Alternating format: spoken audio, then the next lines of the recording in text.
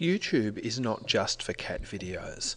I know that lots of people think that YouTube is full of completely mindless, worthless things, and there's certainly plenty of them there, but there is also a wealth of guides to how to do things, and if you publish your stuff there, then lots of people are going to see it. And you know, what a real audience matters. At least it matters to me, and I think it matters to lots of students.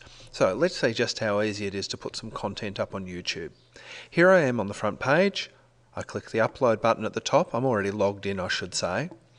You can drag files in there. I'm actually going to click on it so that I can select the file. I'm choosing a screencast that I did, and as you can see, it is already uploading. It's taken the name of the file as the name there. By the way, it's saving the changes as I go. I'm not going to put a description. I'm going to tag it as WHC. And that, oh there you go, save changes. It is processing my video. It gives me the URL that it will be live at. I'm actually going to click on it now and see whether it's there yet, but if it's not, it'll be worth seeing what it does do.